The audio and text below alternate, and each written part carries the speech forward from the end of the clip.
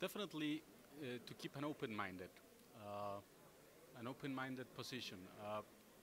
Nowadays, the supply chain for posts and for customs, me being from World Customs Organization, of course, we have new challenges every day, and our standards of service have increased. And this is because open markets have been also demanding us this. And this requires not only to have more resources, financially and human resources, but also it requires to have a more control and access to information.